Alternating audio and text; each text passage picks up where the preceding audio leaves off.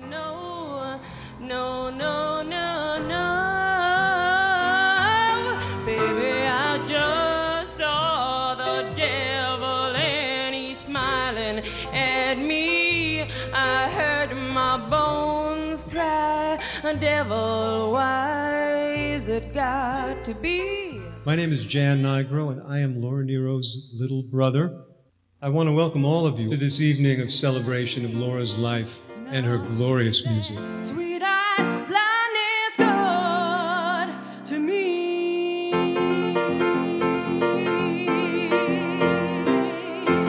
I've been playing her music. It's in my bones, you know. It's like this deep emotional, like, you know, getting caught up in like the waves of soul and the extended chord. You know, it's just the richness.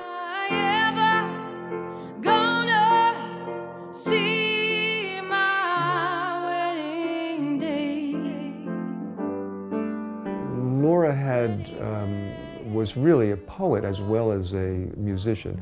Not everybody, in fact, very few people can do both. Play a song to ease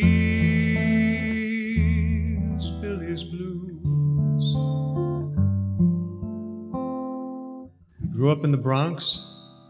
Our mother was a bookkeeper, and our father was a trumpet player, professional trumpet player. And there was always a lot of music going on in our apartment. Somebody please right the wrong. 1968 was actually a pretty bad year for the country. There was civil unrest and racial tension and the assassination of Dr. King and Bobby Kennedy. And Laura, in response, wrote a song of hope. Come on, people, come on, children, come on down to the glory river. Gonna wash you up and wash you down. Gonna lay the devil down. I'm gonna lay that devil down. Technically, her chords on the piano were chords I never heard before. That she just seemed to have no restraints on her voice and her playing, and she was just wild sounding, you know.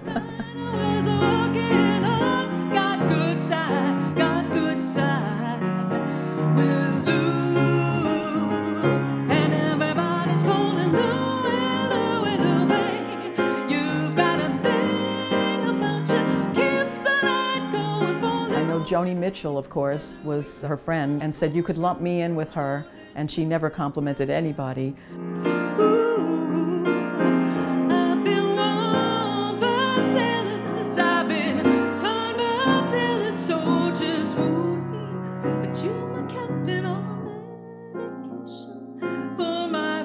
Her high voice, it just had this siren, this like siren soaring, like pressing against a wall with your like vision, your like third eye like coming out at you like this.